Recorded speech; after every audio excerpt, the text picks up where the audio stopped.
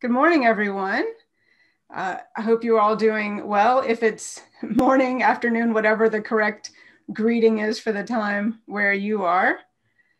All right, well, it is 11:30 where we are, which is the starting time. And since we, as ever, have more questions than we really have time for, and I know some of you would like to ask questions live, why don't we go ahead and get started with a little housekeeping to begin.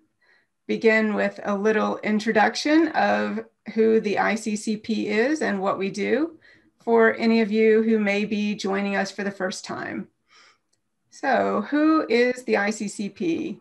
We are the Institute of Construction Claims Practitioners, which is a professional organization to recognize the skills, qualifications, and expertise in the professional management of construction claims. So our three key objectives are to establish international professional standards, to give recognition to those who have gained the appropriate knowledge and experience, and to educate those who wish to gain the experience and knowledge for the correct management of claims. So why is there a need for the ICCP when there are so many professional construction institutes? Well, there are many construction institutes, but many people come to construction claims from a variety of backgrounds, from engineering, QS, project management, so on and so forth. And there is no organization other than the ICCP which deals exclusively with claims. Okay, so we were established to recognize that specialist knowledge, experience, and skills that is needed to manage, prepare, and respond to claims with the highest level of professionalism. Okay, because I want to give Paul as much time as possible, I'm not going to introduce the steering committee other than to say they are elected by the membership. And I will just point out that Paul Gibbons, our current president, will be giving today's answers to your questions. Okay, so a little bit about membership. We have 3 levels of individual membership, each of which has its own levels of experience and qualifications needed to qualify. And we also have corporate membership for corporations that would like to provide membership for their claims department, or for obviously consultancies that specialize in claims. So what are the benefits of membership? What's in it for you? Well, we have a private member area, which has a knowledge library of white papers, case studies, papers on claims related topics. We also have information about education and training opportunities. We have a bookshop which shows the latest releases in the industry.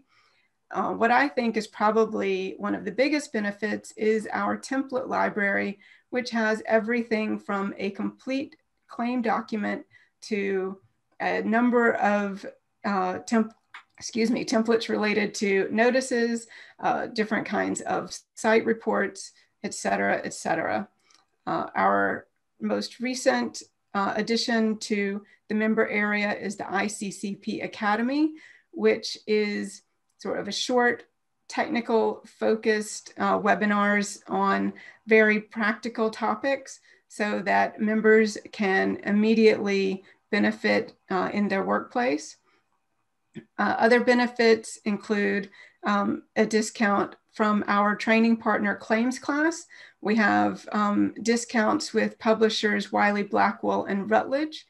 We have a monthly newsletter to keep members up to date on everything new with the ICCP in the members area and more generally within the industry. We also, of course, have a certificate which shows your designation, your postnominals, and a logo which you can use on your email signature, profile, CV, etc. An optional benefit is the Register of Claims Practitioners for consultants who would like to increase their online profile. And if you would like more information, please get in touch with me, jennifer.smith@instituteccp.com. I'll answer any questions you have, because I know I just went through that at the speed of light, but I wanted to give Paul as much time as he could have.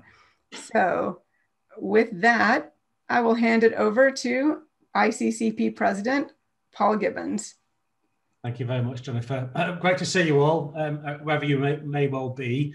Just to avoid any confusion, I know that Jennifer's name is shown up as Nina. Nina is currently on maternity leave from the ICCP, so Jennifer is helping us now for the foreseeable future. So it's great to have Jennifer explain about the ICCP, and it's great to have you all join us today. And I'm delighted to be asked to speak and give my views on a couple of questions that came in and that we've been asked to look at again as we ran out of time in previous sessions. So I'm aiming today to hopefully deal with the concurrency and how that's dealt with in terms of Malmaison, pre-Malmaison and post-Malmaison.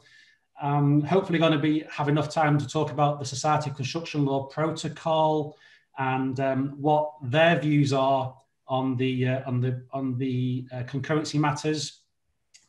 There's also a question that came in dealing with my experience of being a claims and expert consultant, and what are we doing in terms of keeping pace with digitalisation in this new modern era, and are we actually applying it correctly?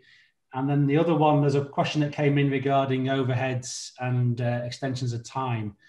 So those are the things that I want to try and deal with in the next 23 or so minutes. Doesn't give us a lot of time. So I'll kick off with the concurrency. What I would like to do is, let me just share this. Just bear with me. Okay. So hopefully you can see that. Now, I'm a great believer in a picture paints 1,000 words in terms of concurrency, and it's a very difficult topic, and you put several delay analysts in the same room and they'll always come up with different views. But concurrency was dealt with by John Marin QC when he stated that concurrent delay is when a period of project overrun, which is caused by two or more effective causes of delay, which are of approximately equal causative potency. And that was his view in terms of what he thought the concurrent delay was. And for a concurrent delay to exist, it must be true, or true concurrency is very rare, in so much as, you know, having an employer and a contractor delay happening concurrently, true concurrently, and the imposing impact of that. And as I say, you put opposing experts will always raise alternative causes of delay to negate and cast doubt over extension of time and loss and expense entitlement. And the SCL protocol, the second edition, February 2017, provides two alternative views on concurrency, and these are dealt with at paragraphs 10.7 and 10.10 of the delay protocol. As I say, hopefully come on to that shortly. So, as I say, a picture speaks 1,000 words. So the orthodox approach to concurrency, which was the Malmaison matter, what I've done here is I've tried to explain to you a simple program. Nice and simple in terms of its activities. We've got a substructure, superstructure, M&E finishes, and a completion date. And you'll see here we've got a critical path going through the substructure and the superstructure, etc., etc. If we then look at this second program here, the two events have happened. One of them is a relevant event, and I'm referring here to a JCT contract, that being an exceptionally inclement weather. And the other is a shortage of labour by the contractor. So you'll see here that the inclement weather, and hopefully you can see my cursor, the inclement weather has impacted at the same time that there's a shortage of labour. And it's meaning that the substructure has been delayed in its commencement. As I say, you've got a relevant event and you've got a contractor delay. And what that does is it moves there's 5 working days concurrent delay at the end. It shifts this completion date through the critical path, through the superstructure, and it moves it on by 5 days. That being the 5 days of the inclement weather delay. So here, in terms of the Malmaison approach, even though the contractor had a shortage of labour, at this particular time in this event, the exceptionally inclement weather allowed the contractor to claim an extension of time for the 5 days of the inclement weather delay. So that was Malmaison. You then move the cases on, and you've got Royal Brampton and Adyard and Falcus and Saga Cruises. And again, what I've done here is I've shown the same simple structure or program, showing the substructure, the superstructure, and M&E finishes. And in this instance, in this second program, I've shown the shortage of labour impacting 10 days after the substructure has been completed. And what that does, obviously, it impacts on the superstructure works, which subsequently then pushes out the M&E finishes. And here you've got a 10-day delay, contractor delay from the original plan completion date. So that little milestone there is the plan completion date, and this is the updated completion date with the contractor's delay incorporated within it. And that, obviously, as I said there, this is a contractor's delay, and he is culpable for that. So we continue on, and we bring in a variation to the steelwork. So exactly the same discipline, exactly the same activities. There's a shortage of labour happening here. At the same time of the shortage of labour, I have a variation to steelwork, which is happening. And the variation to steelwork, the effect of that ceases at the same time that the shortage of labour impact ceases. And therefore, the relevant event being the variation to steelwork occurs slightly later, but is equally delaying as the shortage of labour. And in this instance, there is no concurrent delay. The completion date, this 10 days here, which is resulting from the shortage of labour, is not delayed any further than would have already have been delayed due to the shortage of labour. But in this scenario, let's assume that the variation, the relevant event, is the instructions received after the shortage of labour impact. And obviously here you've got variation to steelwork coming in. It's a relevant event. And what it does is you have 10 days of contractor delay, and you've got 5 days of employer delay. So in this instance, you've got concurrent delay. The completion date is delayed further than that already delayed by the shortage of labour. And in this instance, you've got 5 days of entitlement due to the relevant event. So the Delaying Act must affect the critical path. The Delaying Act must cause actual delay to the progress of the works. The Act must prevent the contractor from achieving an earlier completion date if earlier completion date would not have been met due to contractor delay, then no concurrency exists. And the first event problem, will the new approach prevent parties from raising issues whilst awaiting the other side's delay to materialise? This has always been a debate. Do opposing parties wait and see? In terms of putting their delays forward first, knowing that in post Malmaison there may well be an entitlement to the contractor for delays where there may well be concurrency. A concurrency argument is often one on factual evidence rather than any form of delay analysis itself. And I always suggest that a reasoned, pragmatic approach should be taken to understanding concurrency on construction-related projects. So that, I appreciate, is a whistle-stop tour of the concurrency shown through graphical representation as opposed to bullet points, and hopefully that very simplistic view allows you to understand concurrency and my views on the pre and post Malmaison. Moving on to how the SCL deals with the concurrent delay. Well, as I've already stated, the second edition 2017, it gives two differing views at section 10, paragraph 10.7 to 10.10 actually. And what it says is that where there are two competing views as to whether an employer delay is an effective delay to completion, and where it occurs after the commencement of the contractor delay to completion, but continues in parallel with the contractor delay, then this needs to be illustrated. And they give an example.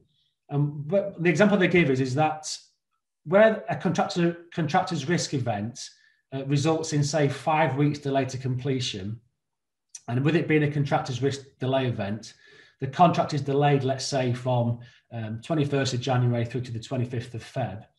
And then a few weeks later, a variation is instructed on behalf of the employer, which in the absence of the preceding contractor delay to completion would have resulted in the employer's delay to completion from the 1st of Feb to the 14th of Feb.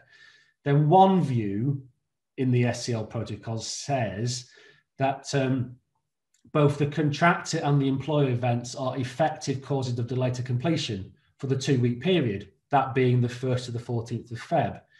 And as each has caused delay to the completion date in the absence of each other, then you have the contractor delay from the 15th of Feb to the 25th of Feb, and that is the contractor delay element. And in the Old English courts, which predate delay analysis techniques, they stated that failure to complete the works is due in part as a fault of the employer and of the contractor, and ergo liquidated damages will flow.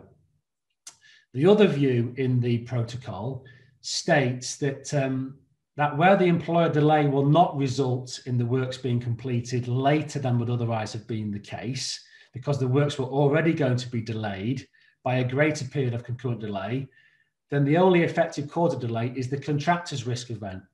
And this is the current view of the English courts that I've alluded to in my slides, in my presentation. The protocol at paragraph 10.10 recommends the alternative view, the second view, the most recent view, and that is that where an EOT relating to the delay above is being assessed, then the employer risk event should be seen as not causing delay to completion and therefore no concurrency. And concurrent delay only arises where the employer risk event is shown to have caused a delay on the critical path. And that is really important to fully understand, delays on the critical path and how they should be dealt with. And equally, it's updating your program regularly with what's actually happening on the project from not only the employer's perspective, but also from the contractor's perspective. I was on a meeting this morning with a client, and they have not necessarily kept up to speed, updating the program regularly because they didn't want to declare to the employer what was happening in terms of the effects of delays on the project and the effect that was going to have on the completion date. And what they've done is they've taken the links out of the program, and they've kept the completion date the same, but equally they have caused themselves an issue now because they've realised that delay has been suffered. Now, then there may well be some concurrent delays on this project. We don't know, and we'll have to have a look at that retrospectively around the methodology that we adopt in our delay analysis. The protocol also goes on to say that, and as I've already alluded to, that a common sense approach must really be taken in terms of dealing with concurrency, and was it actually true concurrency, and what are the reasons for it.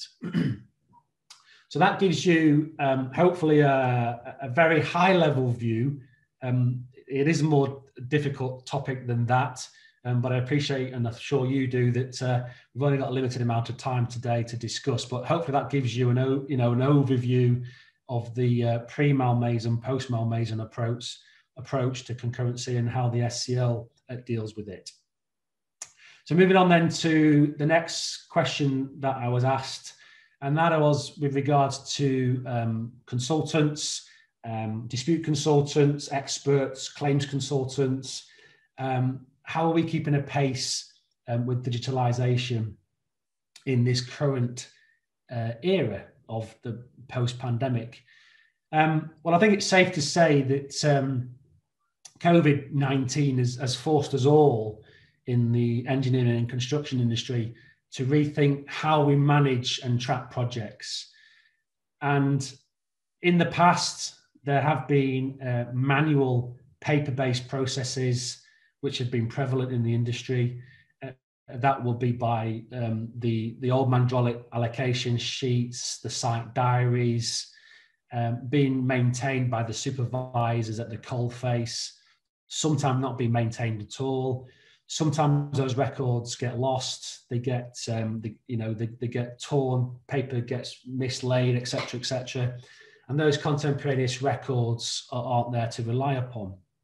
And this would often lead to a lack of efficiency, around, how we can maintain that information. But also, I think in this post-pandemic period, maintaining and having people visit sites on a regular basis and maintaining social distancing measures has meant that there's been a reduced workforce in the construction work field, and that obviously needs to be taken into consideration. How do you record accurately what's going on if we haven't maintained good, accurate records? Because we all know that to demonstrate and to show entitlement, we need to demonstrate the records that are being maintained contemporaneously and which reliance can be made upon. So it's difficult if you haven't got those paper-based. How do we then update that? Well, I think the industry has embraced new workflow practices and processes in terms of online technology. We've seen it on a number of construction sites where they use drone modelling. They send a drone up, which is on a set GPS each day, each week, that tracks progress on the project in terms of what's physically been happening from a pictorial view. We've seen projects where the supervisors have got instant, iPads, and they're able to put in progress against specific activities within the program. And that's always useful.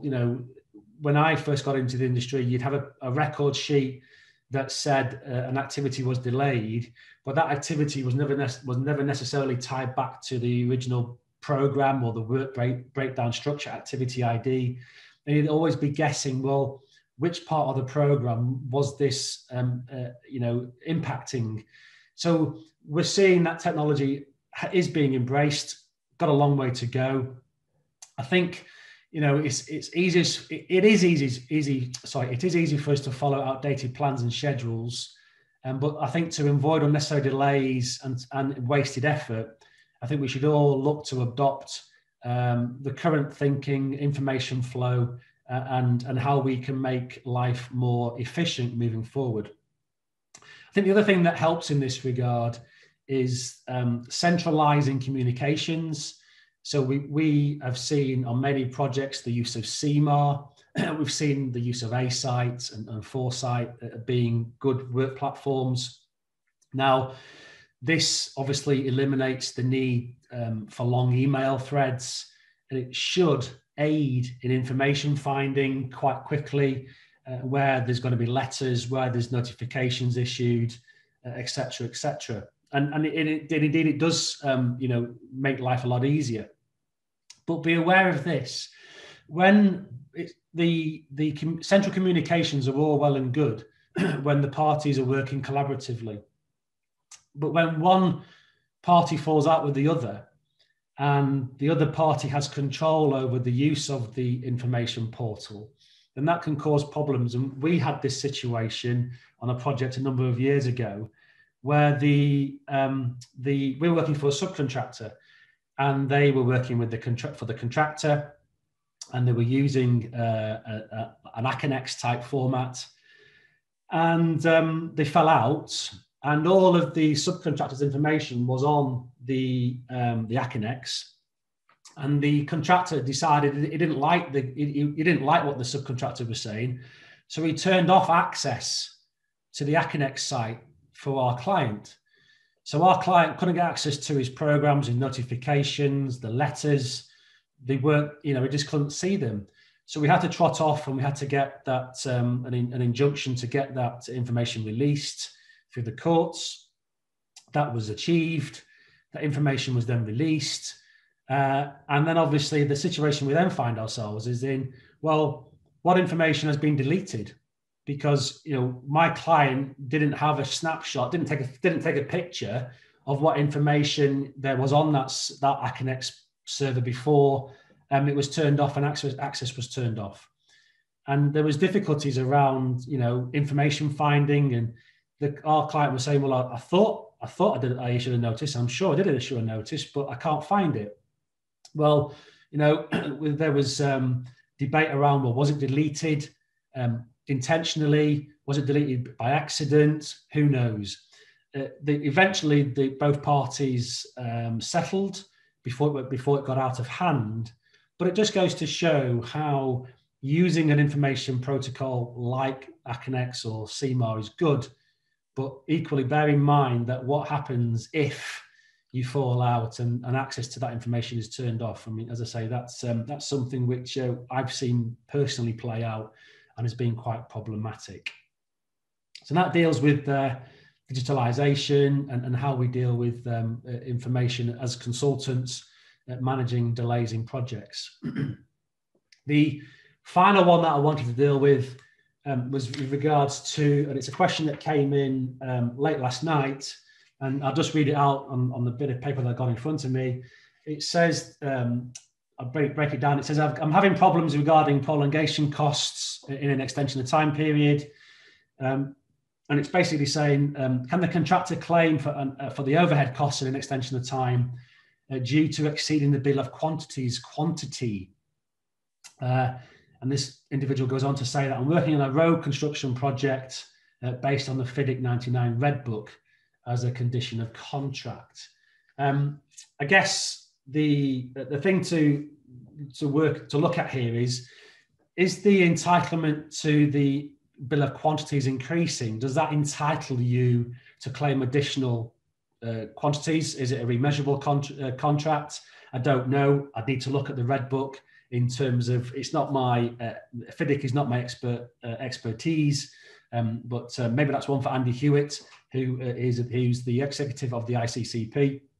But in the normal sense of the word, I would be saying that if the contract gave you an entitlement to recover additional quantities outside of the contract quantities, and that then causes you to be on site for a longer period of time, then that additional quantities will entitle you to an extension of time with the appropriate prolongation costs. I guess the alternative to that is if the bill of quantities is a lump sum quantity and all that risk sits on the contractor for all of the quantities, and he's carrying out more quantities than what was originally envisaged, then there will be no entitlement to an extension of time and the costs that will flow from that, because the contractor, as part of the contract, took on board the risk of that lump sum and the quantities that were aligned to that. So hopefully that's answered or given you two views with regards to answering that question. So that brings me nearly a minute to go before the end of the session. I'm going to jump in with just a quick one on the slide for the alternative or new approach by Royal Brompton. Please confirm whether no currency is from the employer's or contractor's perspective.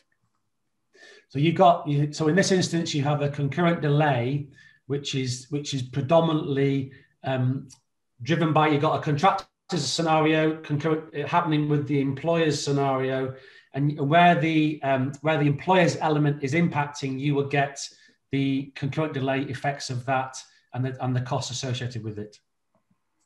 Okay, and one last one, if you can squeeze in 30 seconds. in terms of dealing with consecutive claims from the contractor side, i.e. introducing a new claim to the engineer while a previous one has already been submitted, what is the best way of dealing with delay analysis? How do we go with it? Do we calculate both EOTs separately when preparing each claim and combine at a later stage? Or which method or approach of delay analysis is better? Oh, I think that's a question for another clinic. Oh, is it? Okay, is that a in essence, I mean, so I would always say that where you have a progressive impact of delay to a project, we would always say, bring the project up to a specific period of time with your delay analysis. So call that claim 1. You would then update that with the further delays that have been impacted, and you would issue a claim 2, which will be an addenda. So basically, as you know, you're giving one document to the engineer to consider, or the project manager, depending on what kind of contract it's under. You would say up to that point in time, I'm asking for so many weeks delay as a result of these causative events. And at that point in time, I'm looking for, there's a drop down, this is it. Then post that period of time, there's more delays happening, and then you'd issue an addenda, and you'd basically be saying, the engineer or the PM might not have responded in that intervening time. So you'd then submit your addenda, claim number 2, number 3, number 4, whatever it may well be, and as an add-on. And you use the same delay analysis approach that you've initiated in the first delay analysis that you did. You just update it with what's been happening and playing out. Each project has its own delay analysis, and each depending on where it's at. So that's where we are. All right. Well, thank you very much. We actually got through all the questions today. Yay! Super. That's great. Excellent. Right. Great to see everybody on the webinar. Hope you found it of use. And Jen, I'll hand over to you. Yep, I'll get this up on YouTube and on the website in the next couple of days. And if I could get the slides from you, Paul, as well, to post along with it. Super. Okay, good to see you all. Take care. Bye-bye now. All right, thank you very much. Bye.